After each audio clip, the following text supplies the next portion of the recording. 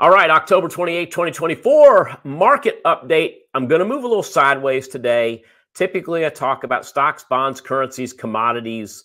This week, I'm going to really emphasize the stock market and the Mag 4 earnings that are happening this week. A lot of them happening on Halloween, which is going to be hopefully not spooky. But let's talk about that. I want to go into each of those, and we're going to get an idea of where they're likely to go to based on their current option prices coming into this morning. So first, last week I talked about the S&P being up 23% year to date.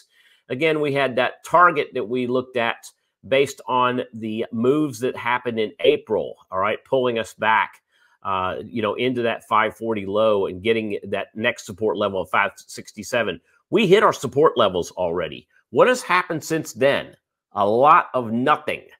Right. So in the last 5 days, we've pulled back once again, and we're sitting right above 582, which is where we were last week.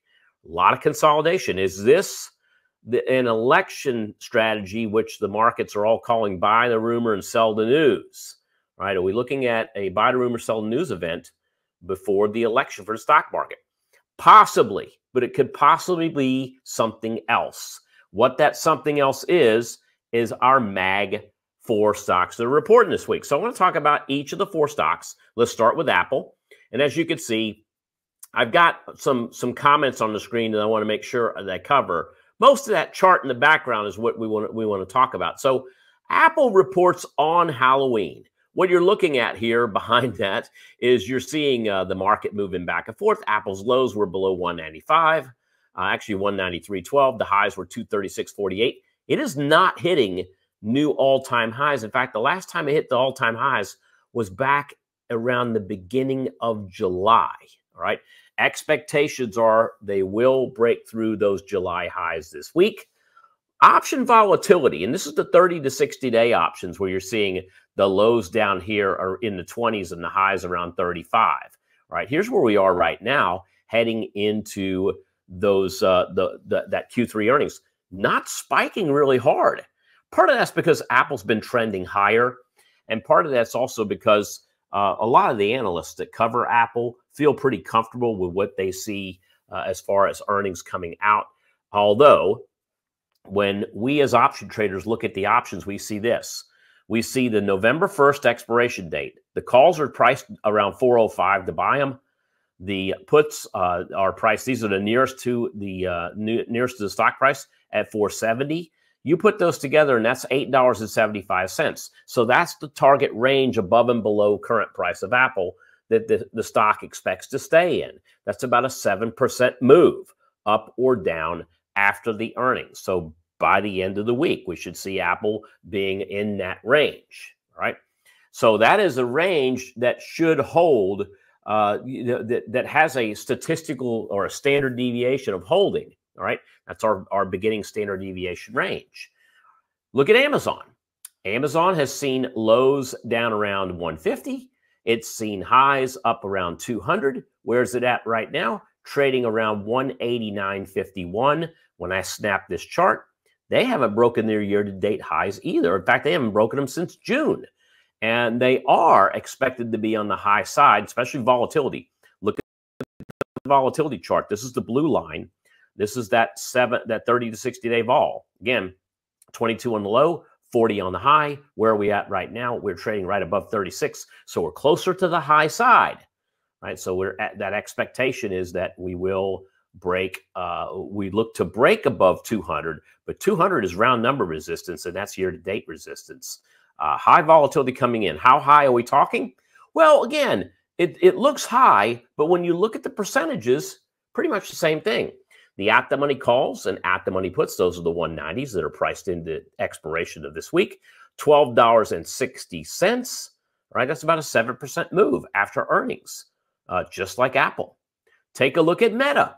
Meta is number 3 to report. In fact, they report in 2 days. They're reporting the day of right after the 30th of October. Their IV is also on the high side. You look at the stock price. Stock price is down here at around 453 on the low. It looks like about 600 on the high. Right now it's trading around 577, closer to the high to the low. Same thing with the 30 to 60-day options, right? Near their highs heading into their Q3 earnings report. It looks like they're going to be about an 8% move when you take the at-the-money calls and the at-the-money puts. You price those together. That's about $46.85, 8% of the current stock price heading into earnings that it's expected to be in that range. Finally, Alphabet. Well, they're the first to report this week. They report tomorrow after the close. IV should top July by tomorrow. We should see that IV because it's actually on a run right now. And the interesting thing about Alphabet is it's neither near its high or its low. It's pretty much right in the middle, trading around 167.48. So if that vol comes up to that area we see, again, what does that mean? That means that volatility real on the low side was at 24. On the high side is the high 30s. That equates into what? 7%.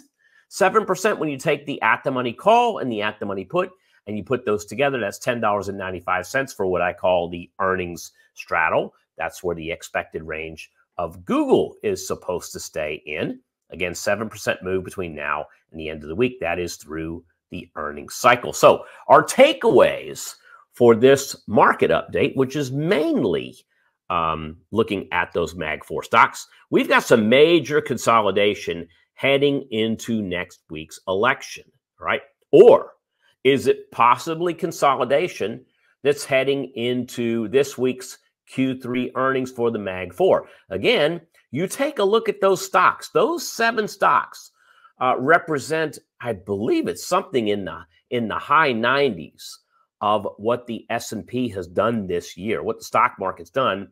The majority have been 7 stocks. Those other 493 stocks really haven't made up a lot of the move for the S&P 500.